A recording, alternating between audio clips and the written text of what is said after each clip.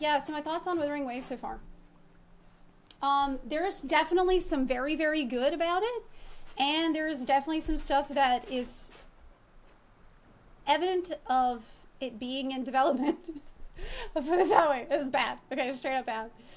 Um, what's great about, and the things that are good are actually great. So that's gives me a lot of hopium for the game. I think there's a ton of potential here for the game to actually be quite good when it comes out, provided they deal with some of the huge problems that we are seeing right now in the beta, which I hope that is the point of the beta and that they will. The combat is fantastic. It was fairly easy to pick up the tells that you have in combat of like when to dodge, when you can parry. That's obvious, even to me, like brand new player. It's easy to pick up. It's very impactful. The summoning system is probably one of the best things about the game, with the monsters that you can collect and summon. Your echoes are great. It's very, very satisfying to do combat, and I looked forward to doing combat every single time. Character switching in combat is amazing. In fact, there's like this mechanic where if you build up enough energy, then when you switch characters, you can do this huge attack in between switching characters, which I think is fantastic. Because that makes switching even fun. That makes thinking about when you want to switch part of it, part of your combat decision making, and it's very enjoyable to do. So love that. Sound effects in combat are great. Combat all around is very, very good. The shape shifting allows you to change up combat and however you want to, and then like you can collect basically different little Pokemon. Like I found it quite fun to run around the world and find a monster that looks cool, and you're like, oh man, can I kill that monster? And then use its essence and use it as a summon. And yeah, you can. So far, I don't think I've encountered any creature that you could not do that with, which was amazing. I loved that. Open world follows the formula of Genshin, so that makes it good. Genshin has one of the best open world experiences, so if you follow that, obviously you're gonna have a pretty good open world experience. So, I mean, there's, you know, that is good and bad. On the one hand, it means that the formula works, and running around will be fun to do because you're running around collecting little things and chests and stuff. But on the other hand, I feel like it's too much like Genshin, and there are definitely things that they could have innovated with but didn't, and I don't understand why. Like, I feel like maybe even a different mechanic than gliding, or like different ways to get around the world should be looked into. It doesn't have to be that close to Genshin, but if you have a choice between follow Genshin formula or don't have a good open world, it would be better to follow the Genshin formula. But what would be better than that is maybe be inspired by a Genshin formula and then add in your own special touches that reflect the world that you're trying to create and the elements in your world. Like, it seems that the world is based around this, the story seems to be based around this idea of sound and resonance, and I feel like that's something that could have worked into a bit more with the way different puzzles work or the way exploration could work, but that seems like some missed opportunities there. The general movement in yeah, I talked already, like moving around in combat is very fun. Combat art is a winner. Combat is gonna be the core of the game, so it's good that that is good. The artistically, of course, it's similar to Genshin, but it is following its own mood and vibe because it's this post-apocalyptic space. It is less saturated, it's less bright, less cheery, and I think that's very good because it distinguishes it, and I think having a completely different art direction will help it be providing something new to the market we haven't seen before, right? Some of the enemies look really neat. This like huge Titan monster that you defeat and you can turn into to like punch the ground. I love that. That's probably one of my favorite ones. But that I also noticed that there's some, I guess this doesn't really matter in a beta, but some of the monsters that you could use and equip, we're hitting like a wet noodle and just not doing a lot. So I feel like maybe some of the damage scaling should be looked at. The dodging, doing knockbacks, partying, all that's great. Now, as for the bad, now I've talked about all the, oh, also the spider car. The spider car was very fun to discover. So I hope, I like being surprised in these kinds of ways. So that was fun. But as for the bad, this story is not written. I don't think it's fair right now for people to say that the story is bad, because in English, at least, the story is not written. It has literally not been done. Translations have been done, but not localization. There is no, it does not appear that there has been English localization that has been done. And this means that what we're seeing in the quests is a lot of exposition with nobody has gone through to like plan out narratively how characters will talk, how information will be released to the player, and at what pacing. And so it's just, I feel like it's so early. It feels so early for that you can't even judge it. You can't even judge the story. Because there's typos, there's tons of problems with the quest text. The tutorials are way too many, and not only are the tutorials way too many, but when they're appearing is, I think, worse than the fact there are too many. Because if you're getting premium currency for every time that you see a tutorial, then people won't be mad that there's a lot. But the problem is that the tutorials are often popping up at times when you do not need that on your screen.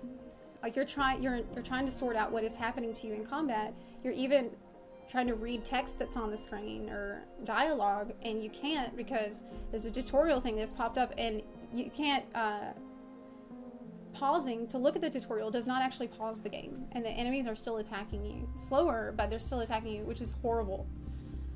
You cannot pause the game during the combat. That's bad. It's horrible. They need to fix that. Of course, no VA right now in the English version. The UI is bad. I think the UI is just straight up really bad because it's not obvious where to go look at things. A lot of the menus look very confusing, and where your eye is drawn to look is not the place where you're supposed to be looking, and there's hidden information all over the place, and it's just a bit of a mess. The UI needs work, a lot of work. The music, I think, needs some variety, because there were some cutscenes where, and of course, like I said, the story is not done, not even close to even the beginning of being done. It's not even drafted in English. But there were some cases where it seemed like we were having a serious conversation, and the music felt not right for some of the same things that were going on. We had to basically stop halfway through the story because basically chat was getting frustrated and I was getting frustrated because of the lack of actual either interesting things happening in the story. There's just so much fluff and lack of combat.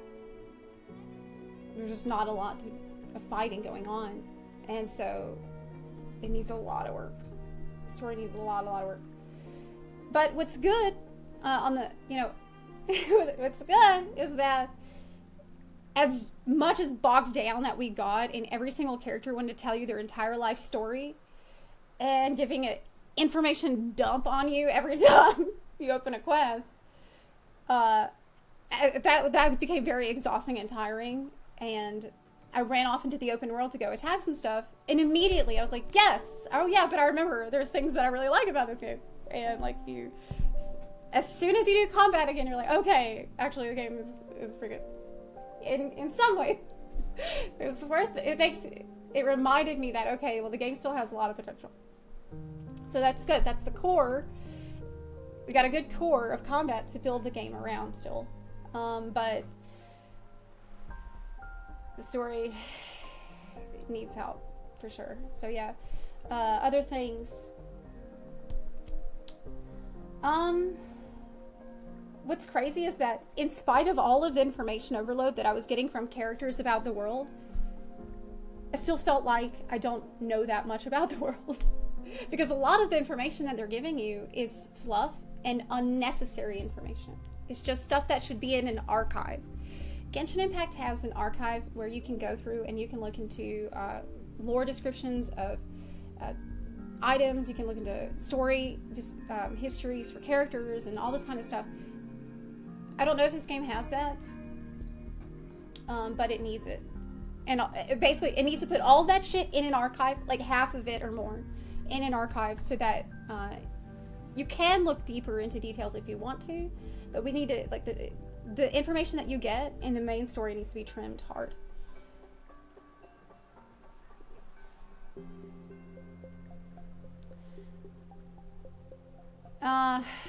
There has an archive, says Lautrax. Is this... Finding anything in UI has not been easy. Database? Sounds like it could be it. No. No, that's not it. But my point stands. My point stands. It needs to be here.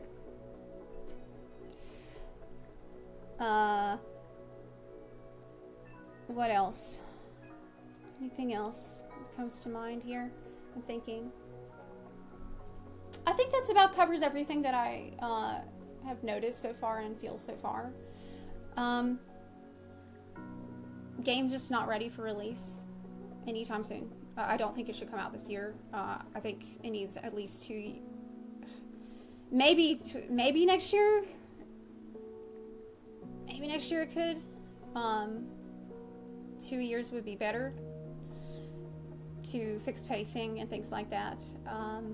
So yeah, I think that they should also dial back how similar it is to Genshin Impact. I don't think that they will. But some things are just so blatantly taken directly from Genshin that it feels really weird to not address that. Like, they should... There's some cases where it's completely unnecessary for it to be that similar. The combat is where the game is at its best, and they need to do more with that. And have players in combat more often. And, like, just improve how much information is given to the player. It's bloated with information. It's bloated with information in the tutorials. It's bloated with information in the quests. It's just, you don't need all that. You need way, way, way, way less of that. And basically, I think go in the direction of tutorials that is, you do something and then that is how you learn about it. Not by reading, but more by showing and having the player do the thing so they learn about it. If you think about, like, games, a lot of the best games tutorials are ones where it's like, okay, hold down R, and it doesn't take you out of the game to do that, and by holding down R, you can see that you can fire, like, a charged arrow, right? Or it's like, okay, hold down control, and by holding on control, you can see that your character is now crouching without going into a tutorial to do that. You're in the game, you're doing it. That is, you're seeing what's happening. That is how, I think that's a better way to do a tutorial, if you can. More like that would be better. Stuff that's on screen, that doesn't take you into a menu. But that's about it. I don't know if Chad has any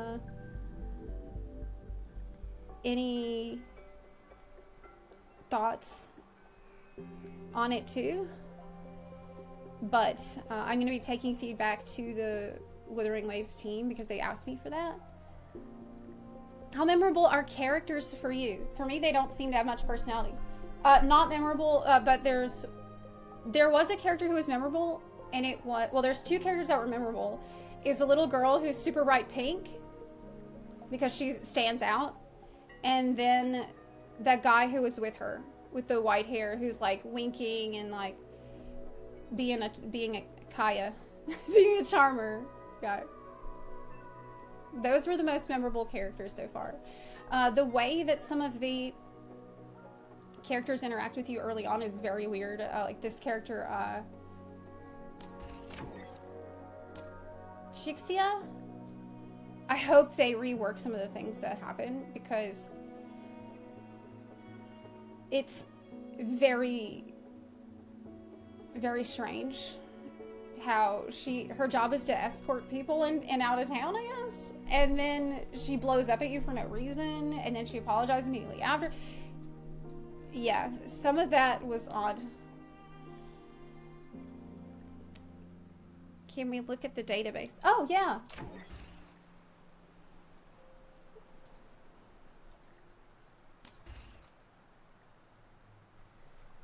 So characters. This guy I liked, but then when we started talking to him, he was doing basically a lore dump on us too. So much info so fast. And yet so little info.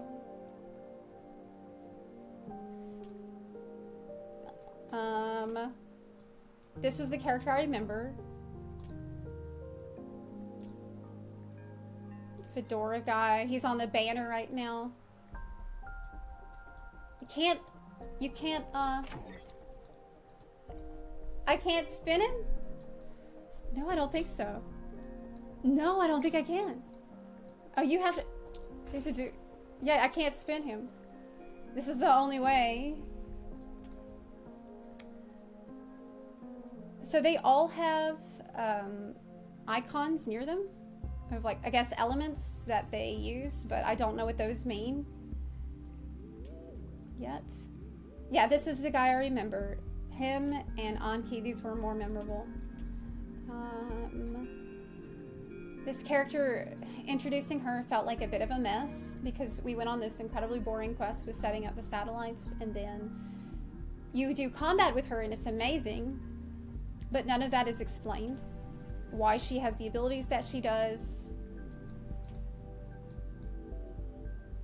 Yang Yang, very cool design, but I don't know, like, I feel like maybe some of these characters need more quirks, because Chixia, yeah, as strange as she acted towards you, she does have a bit more personality because she was more rude in the beginning. Like, having that as a quirk is more memorable.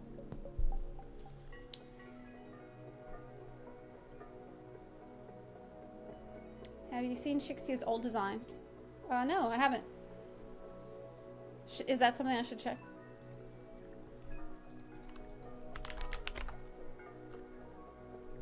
The thing is, here's something that I've learned about Genshin, right? If you want to have a gacha game where people are motivated to pull for characters, you cannot do this without good writing, very good writing, that makes people care a lot about that character. Like, you need to be charmed by the character in some way, you need to be intrigued by a character in some way. Just having cool artistic designs won't be enough to get people to pull on the characters. If you want simp to win, this requires actually pretty skilled writing to happen. And right now, as I said, I think it's too early to judge the story of this game because it's not been written. It has not been written in English. I don't know what the state of it is in Chinese, but I really, really, really hope that they invest into quality writers for this game if they actually want to sell the characters. Because that's what it's going to come down to. Yep. The market for this game is hardcore players, so that's their market. Maybe. It definitely has some potential. It has a lot of potential. There are some basic core things about the game that are fantastic. So, all I can say is I'll wait and see how development goes. But I definitely do not think it's ready for release anytime soon. That's it. I'm gonna end here today. I will be back tomorrow. We're gonna do Honkai Star Rail. So excited. I'm super hyped for that. Next Genshin stream should be Monday, unless anything changes.